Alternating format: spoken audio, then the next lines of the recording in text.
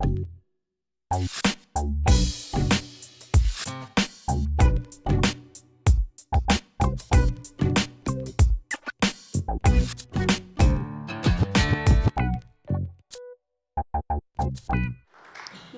for having me again. It's great to be back. I had some really good feedback last year about the fact that my presentation was not so technical, because let's face it, I'm not the best technical person, so it's what works for me, but it seems that it works for some other people as well. So I thought I would roll with something a little less technical again this year, and it's a solution we came up with for loan iPads that basically can be administered by anyone irrespective of their technical abilities. It's an example of how a bit of MDM magic and a new approach can help you to appease your drama llamas. So as Marcus said, I work for Northtec. We're at the top of New Zealand. We have a distributed user base across 5 campuses and around about 60 community delivery sites. We've been managing Apple devices since 2011, and approximately 50% of our devices are iPads, 25% Apple TVs, and 25% Mac. Our users range from first-time tablet users to digital natives. 2/3 of them are one-to-one users, and 1/3 of our devices are shared use iPads. Prior to 2017, we went through the process of culling off all of our non-DEP compatible iPads. There were quite a few from the early days. We began to review how we were using iPads as well as part of our continuous improvement process. And we started that process by looking at the feedback from our users of managed iPads. So what did our users think? Here's a tutor using a one-to-one iPad. I wonder what she's got to say. I'm a happy tutor. I love my iPad. Sweet. So she's a happy tutor and she loves her iPad. That's awesome. It's what I love to hear. Here we have a student. She's lucky enough to have an iPad to use for the entire year, one-to-one. I wonder how her experience is going. I'm a happy student. I love my iPad. Cool. A happy student loves her iPad. Sounds like we're doing a great job at this. We may as well just pack up and go home now. Oh, hang on. There's that drama llama guy. He's got something to say about his lone iPad cart. Oh dear. I'm a sad drama llama. We have an iPad cart in our department, and yeah, they're meant to work for us, but they never do. They always need updates, or they're not charged because no one had plugged them in, and everyone tells me that's my job, but I just don't have time for this. I just don't want to deal with this anymore. Oh dear. Well, it sounds like he's been burned by a bad experience. Maybe we should take a look at how we're using our lone iPads. So we had our iPads running in carts, the traditional way. They were out in the program areas, squirreled away in an office somewhere and used by the tutors in that department. We had them managed for automated resets. Now, just bear in mind that this was prior to Configurator 2.5. So with Configurator 2, we didn't have nearly the same toolset available to actually automate the management, and it was prone to breaking on updates. So that kind of inadvertently caused that bad experience for our drama llama guy. It wasn't long because he was referring to them as a cow and likened it to the pain of using computers on wheels. So we'd created that bad user perception, and there really wasn't any coming back from that. The only answers I could think of were either replace our users or look at a new way of facilitating lone iPads. And unfortunately, I was told replacing the users wasn't an option. The other kicker about the iPad carts for Jamf management was that they had no Wi-Fi connectivity within this big metal box. Whoever designed those things, really guys, honestly. So we went to our magical MDM unicorns and asked if they could help us out. Hi, I'm a magical MDM unicorn. I can make your life better with Apple shared iPads. Cool, Apple shared iPads. I like the sound of that. Let's check it out. Well, we're already set up for Apple School Manager, so tick. The students can sign in and out. It mirrors our lone laptop process. My manager is going to love this. We don't have to erase the devices. Sweet, no work for me. I like this. And the tutors will still have to do a little bit of work assigning students to iPads, but hey, if everything else pans out, it could be worth it. Hang on, what have our magical MDM unicorns got to say now? Guys, the logins don't work. Well, it's not our fault they're using Radius Network Authentication. Just tell them to plug into Ethernet or something. Hey, guys, it doesn't work with their student management system. They're using Artina. Well, why aren't they using one of the ones that we like to use? They're just making things hard for themselves. Okay, well, why don't we let them have a go with it and see what they think? Oh, that doesn't sound good. So we did give it a go. We did a little bit of testing and realised there was just no way that we could make the Apple School Manager shared iPads work for us in our environment in a way that was going to really be tenable. The users were unable to log in on the iPad until the Radius certificate had applied, and the certificate couldn't apply without a network connection. So yes, plugging into Ethernet did work, but are we going to have 60 students lined up on the way into a lecture plugging into Ethernet and signing in? I don't think so. It was not compatible with Artina, so we'd have to pipe it out to a CSV and back in, which was just going to be a pain. And no single sign-on ability was a bit of a bummer as well. We didn't want an additional password management overhead placed on us.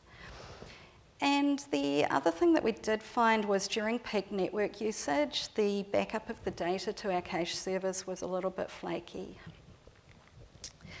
So we went back to our users and we asked them what they really wanted out of loan iPads. Well, I want to be able to get the iPads, have them charged right up, ready to go, not have to muck around connecting them to the Wi-Fi, and it shouldn't really take us more than 2 minutes of our class time to get up and running with them.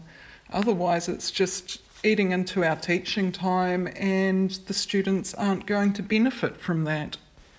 Once our class is done with them, I just want to give them back and go and get on with the next thing I have to do.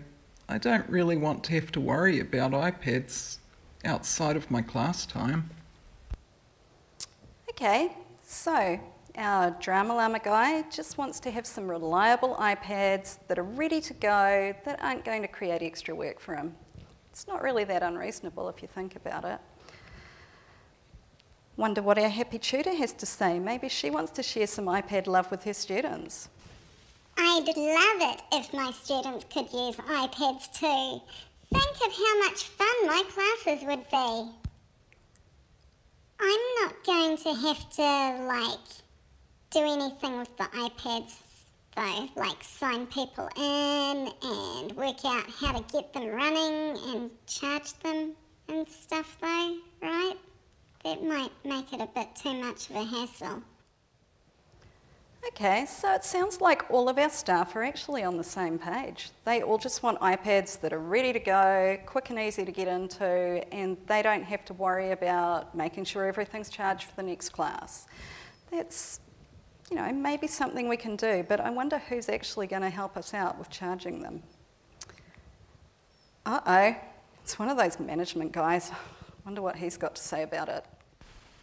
We don't have the money to keep buying more iPads just so more students can use them. Why don't we look for a way that we can get a better return on our investment and increase utilisation of our iPads? Okay, so far we've got no one wants to maintain them, we have to use them more, and we don't want to create extra work for ourselves. But the only thing I can think of right about now is asking our help desk guys if they could help out. Yeah, we're happy to help out. Just please don't make it too much extra work for us. Cool, thanks help desk guy, that's much appreciated. So what's next?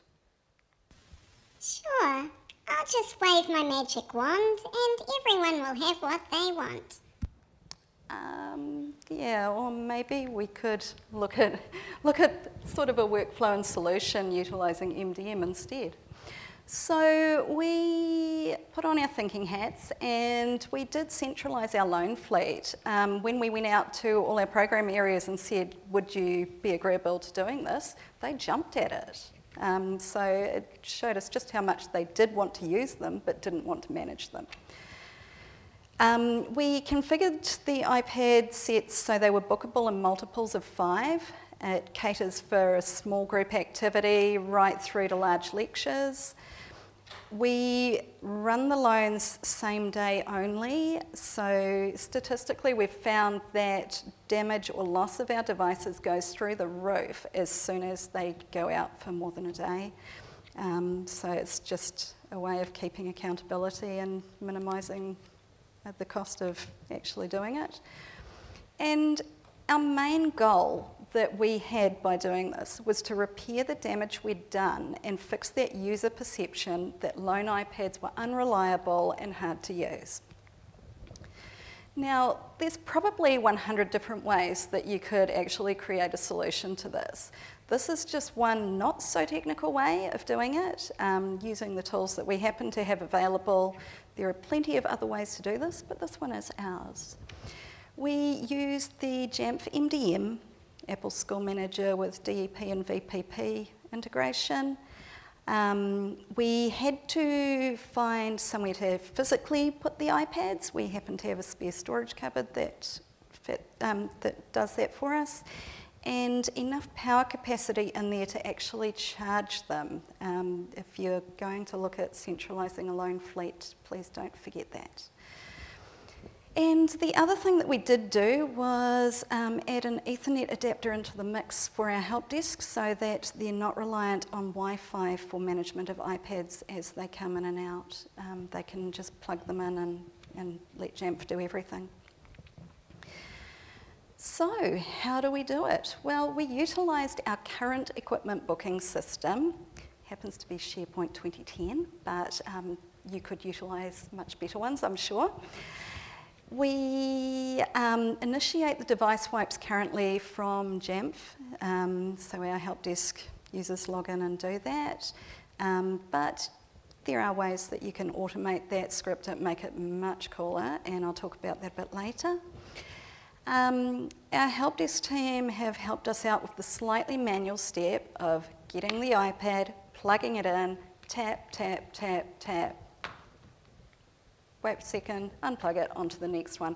And it literally is that fast to get them back up and running. And yeah, it's pretty cool. Once the Wi-Fi profile's installed, the iPad goes back into its caddy where it gets charged and it's ready for the next user. By handing the device over to the user with the Wi-Fi already configured and working, we've taken out that biggest issue or risk of causing an issue. They're ready to go, don't have to muck around signing in, don't have accounts locked out, etc. And we still can put the onus on users to connect the Wi-Fi and tap-through setup if we have to. So if we were under the pump and couldn't turn them around fast enough, they're still able to do that, and we know that it'll work. So to make this happen, there's a little bit of back-end configuration required. Most of the configuration I'm covering, like I said, can be scripted, and there are other sessions that have talked about that kind of thing in great detail, and those guys are far better at it than I could ever be. So I would like to share a way that the less technical among us can still utilise MGM magic and automate all the things. Now, while I am making the process less technical, I do have a slight aversion to giving non-technical people the ability to nuke every device we have out of existence. So I have segregated them within Jamf by creating a new site for these lone devices. So if we had more than one lone site physically, I'd probably segregate those out as well into additional sites, but we're only running one at this point. And the other thing that we're doing is separating departments. So we utilise the departments because when our devices enrol through DEP in the pre-stage enrolment, it scopes to the department, and then everything just goes bam, bam, bam off that, and it's reliable and fast. And we know that our Wi-Fi profile will hit the device in seconds as it's enrolled. So the DEP program facilitates the enforced configuration of the devices as per our pre-stage enrolment. And those sites, like I said, limit the blast radius, and the department scopes each set of iPads for all the further management. We also have some smart groups configured. Those are used by our help desk to actually wipe the devices, so they view the group, action, and then remote command erase, and they're done. And once again, that's scoped to the department. So keep it clean, just scope everything to the department, and it's always going to work reliably for you. The biggest complaint that we'd had about our lone iPads, and iPads in general actually, was getting connected to the Wi-Fi. Users would lock their account out because they're used to using an Android device and they'd get capitals wrong. And the other thing they'd do is freak out when they saw the certificate trust message for our Radius server and hit cancel, and then they're not connected. So we've mitigated that straight away. And they're up and running immediately. The iPad can be connected to Ethernet to complete that setup in literally a few seconds. And the tutors are accountable for the use of the devices while they've got them booked. So we're not concerned about who the actual individual with each iPad in their hand is. That's up to the tutor.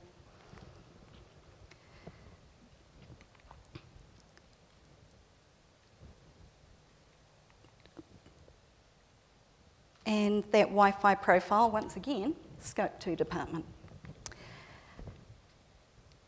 Now, the app installations, we automate that using VPP. I'm not going to go into all the back-end VPP setup, but this is just us scoping it to our departments, and ensure that you set the app to automatically install, because if you don't, you will sit there and sit there and sit there and wonder why your apps haven't installed. And I hate to admit it, but I have done this many times. And so the end result is that we go from the welcome screen to an iPad that's installing apps and under management in just 4 taps and under 30 seconds.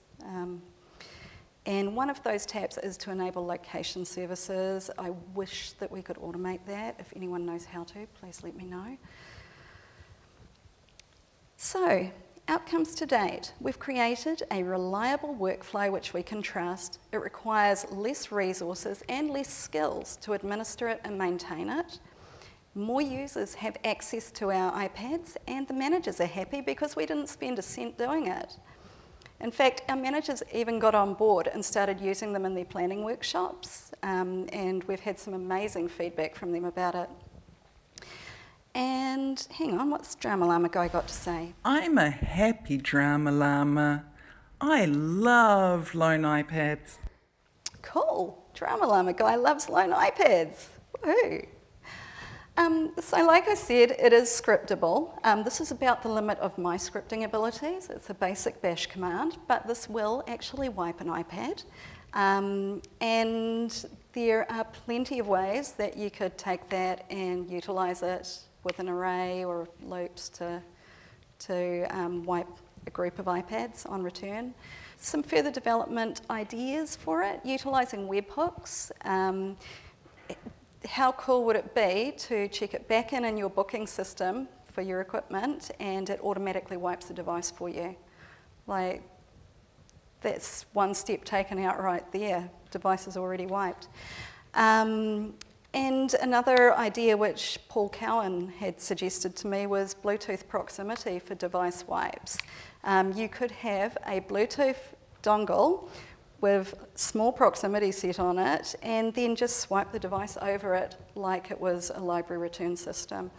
So there's some very cool ways that you could actually do this, and as sad as I am that I don't have time, I just hope that someone else does actually do it because it's very cool. And if, like me, you're not a scripting guru, check out Tony Williams' JSS tools. He's after some guinea pigs to help him with some iOS device testing and stuff. So, yeah. Oh, the other thing I'd like to do is thank these guys for pitching in to help with my presentation. And I would like to thank Peter Wells. Is he actually here? Yeah. Your 90-second lightning talk last year is how I learnt to do the Final Cut stuff. And it was the first time I'd ever opened Final Cut, but thank you. It was very cool. And just if anyone's thinking about doing a lightning talk or even submitting for a presentation next year, seriously go for it. It's such a cool environment to actually do this in. And yeah. Thank you.